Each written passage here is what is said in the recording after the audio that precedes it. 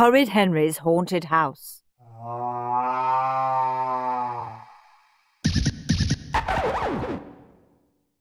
"No way!" shrieked Horrid Henry. He was not staying the weekend with his slimy cousin Stuck-up Steve, and that was that. He sat in the back seat of the car with his arms folded. "Yes, you are," said Mum. "Steve can't wait to see you," said Dad. This was not exactly true. After Henry had sprayed Steve with green goo last Christmas and helped himself to a few of Steve's presents, Steve had sworn revenge. Under the circumstances, Henry thought it would be a good idea to keep out of Steve's way. And now Mum had arranged for him to spend the weekend, while she and Dad went off on their own. Perfect Peter was staying with Tidy Ted, and he was stuck with Steve. "It's a great chance for you boys to become good friends," she said. "Steve is a very nice boy." "I feel sick," said Henry, coughing. "Stop faking," said Mum. "You were well enough to play football all morning." "I'm too tired," said Henry, yawning. "I'm sure you'll get plenty of rest at Aunt Ruby's," said Dad firmly. "I'm not going," howled Henry. Mum and Dad took Henry by the arms, dragged him to rich Aunt Ruby's door, and rang the bell. The massive door opened immediately. "Welcome, Henry," said rich Aunt Ruby, giving him a great smacking kiss. "Henry, how lovely to see you," said Stuck-up Steve sweetly. "That's a very nice second-hand jumper you're wearing." "Hush, Steve," said rich Aunt Ruby. "I think Henry looks very smart."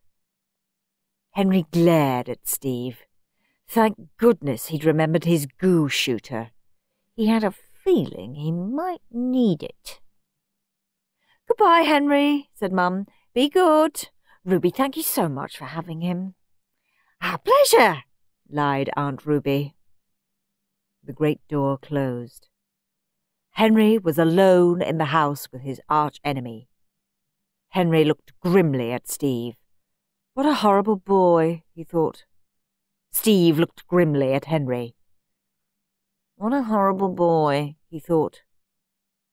"Why don't you both go upstairs and play in Steve's room until supper's ready?" said Aunt Ruby. "I'll show Henry where he's sleeping first," said Steve. "Good idea," said Aunt Ruby. Reluctantly, Henry followed his cousin up the wide staircase. "I bet you're scared of the dark," said Steve. "Course I'm not," said Henry. "That's good," said Steve. "This is my room," he added, opening the door to an enormous bedroom. Horrid Henry stared longingly at the shelves filled to bursting with zillions of toys and games. "Of course, all my toys are brand new." "Don't you dare touch anything," hissed Steve. "They're all mine, and only I can play with them." Henry scowled. When he was king, he'd use Steve's head for target practice. They continued all the way to the top. Goodness, this old house was big, thought Henry.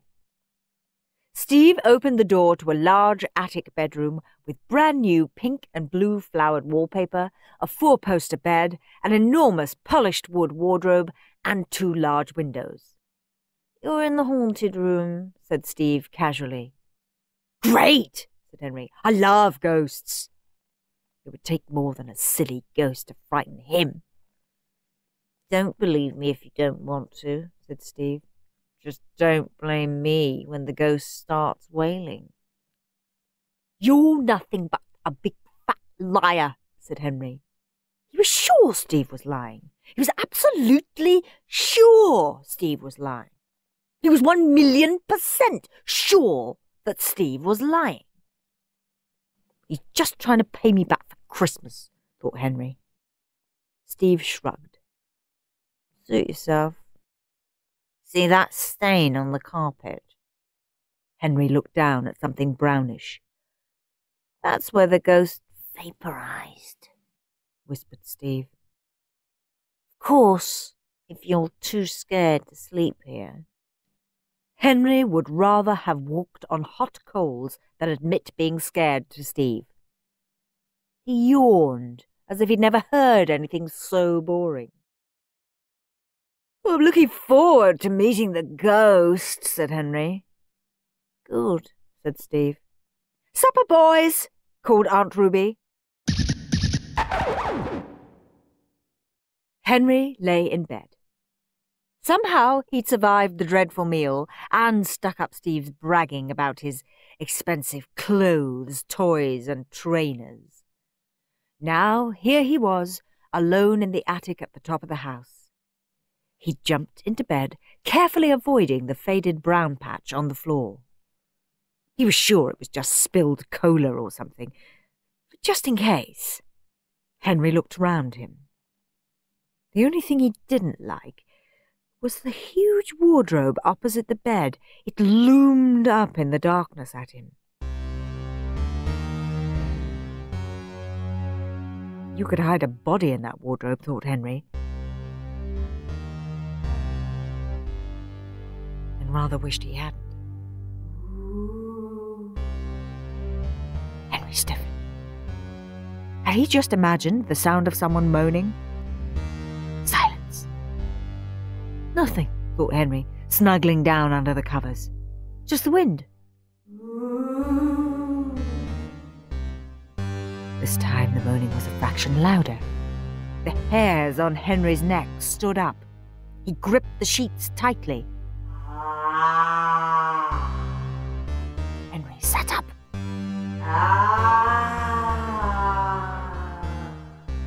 The ghostly, breathy moaning sound was not coming from outside. It appeared to be coming from inside the giant wardrobe. Quickly, Henry switched on the bedside light. "What am I going to do?"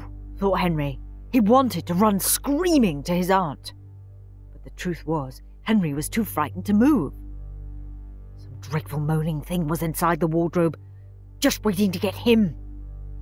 And then Horrid Henry remembered who he was. Leader of a pirate gang. Afraid of nothing except injections. "I'll just get up and check inside that wardrobe," he thought. "Am I a man or a mouse?" "Mouse," he thought. He did not move. Moaned the thing. The unearthly noises were getting louder. "Shall I wait here for it to get me, or shall I make a move first?" thought Henry. Silently, he reached under the bed for his goose shooter. Then slowly, he swung his feet over the bed. Tiptoe, tiptoe, tiptoe. Holding his breath, Horrid Henry stood outside the wardrobe.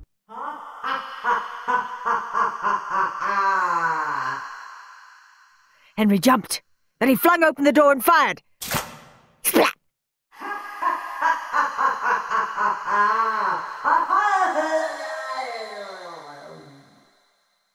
The wardrobe was empty, except for something small and greeny black on the top shelf. It looked like... It was! Henry reached up and took it. It was a cassette player, covered in green goo. Inside was a tape. It was called Dr. Jekyll's Spooky Sounds. Steve, thought Horrid Henry grimly. Revenge!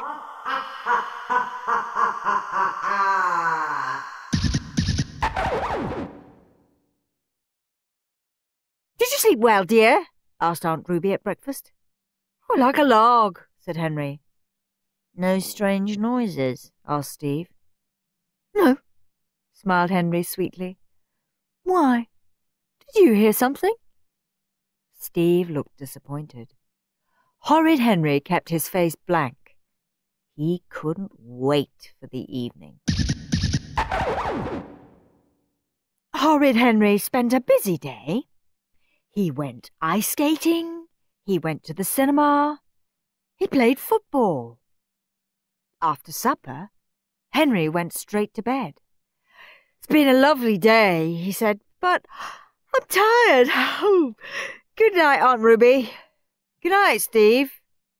"Good night, Henry," said Ruby. Steve ignored him.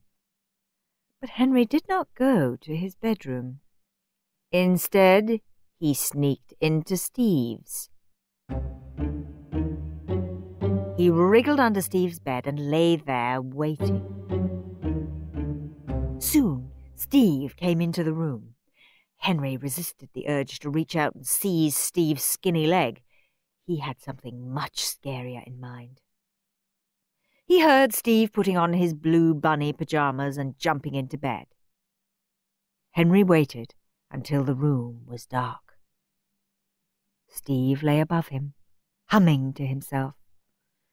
"Jumpy, jumpy, jumpy, joo," sang Steve. Slowly, Henry reached up and, ever so slightly, poked the mattress. Silence.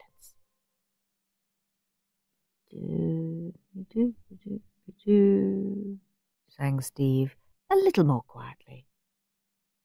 Henry reached up and poked the mattress again. Steve sat up. Then he lay back. Henry poked the mattress again, ever so slightly. "Must be my imagination," muttered Steve. Henry allowed several moments to pass. Then he twitched the duvet. "Mummy," whimpered Steve. "Jab!" Henry gave the mattress a definite poke. "Ah!" screamed Steve. He leaped up and ran out of the room. "Mummy, help! Monsters!" Henry scrambled out of the room and ran silently up to his attic. Quick as he could, he put on his pajamas, then clattered noisily back down the stairs to Steve's. Aunt Ruby was on her hands and knees, peering under the bed. Steve was shivering and quivering in the corner.